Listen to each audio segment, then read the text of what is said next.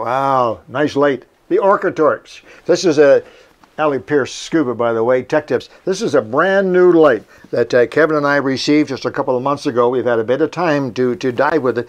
And, you know, canister lights, I've used them before. I can tell you a cute story. About 100 years ago when I started diving, we actually had canister lights because back then the dive lights were not very good. You know, we used to light a candle in a jar and it was just hard to keep it lit. No, I'm kidding. This is nice. Now, right away you're saying, I'm not interested in canister lights. Hold on. Don't change videos. This is a canister light, no question about it. And just to be sure you're clear on what the difference is, guys, and I'm talking to recreational divers. You tech divers, you know what canister lights are, and you know they're fantastic. You know the way to go, and you might really be interested. This is incredible. But divers, this is a dive light, right? A little lanyard on there in charge of turn it on. Ooh, you can see all kind of neat things. This is a typical dive light. Oh, there's bigger and smaller ones, but now with the new LEDs and batteries, the lithium batteries, you don't need a big dive light anymore. This is a canister light. A canister light, what's the difference? This is the light, the bulb, if you like, is in here, and there's a wire that runs to a canister. That's why it's called a canister light. Just that simple. This clips onto your belt, nothing to it, stays down there, and this is your light. It's on your arm. You can use this handle. It's called a Goodman handle if you care about that kind of stuff. But this is the light. So what's the big deal? Well, the big deal is, number one, is much, much brighter than a typical dive light. Much, much brighter. Secondly, you have lots of features. So you can have those on at different powers. This light will last on high power, incredibly bright. It'll last for 2-3 hours, you know, good for a couple of dives. If you put it on low power, which is probably equivalent to your current dive light on low power, 35, 36, 37 hours. Yeah, that'll last you a whole week with no battery charge or anything on it. Okay, that's the first thing.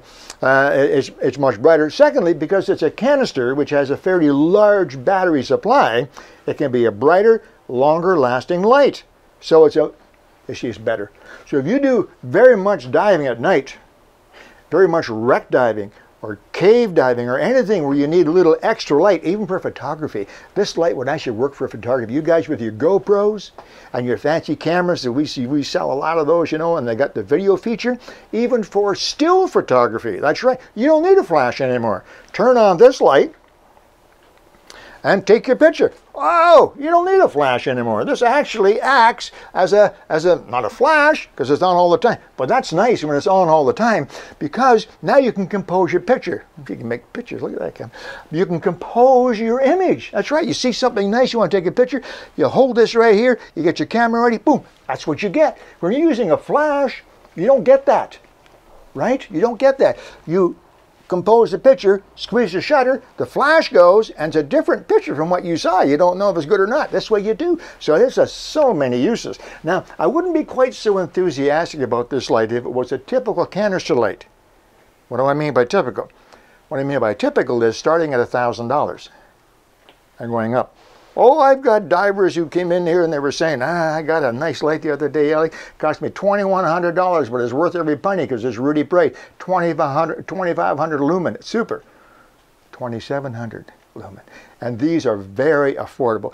These canister lights, the OrcaTorch, this canister light is cheaper than an awful lot of, yeah, it is. Check it out. You need to check it out. So, all 100% anodized aluminum, all heavy duty. Look at this cable. Heavy duty.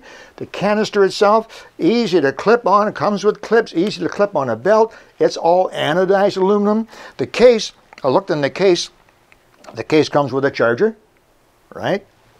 It comes with a car charger. Because a couple of good reasons. First of all, it's nice to have that because the car charger is a nice accessory. Sometimes you're out diving and you can use the car charger. You can also use this on your boat.